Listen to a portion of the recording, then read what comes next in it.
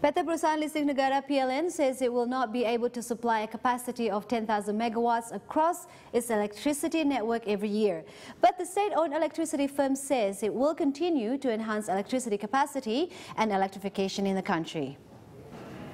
PLN Director Nur Pamuji says a lot of work is needed to build power plants with the capacity to produce 10,000 watts per year, and that PLN's realistic long-term goal was to increase the power grid's overcapacity.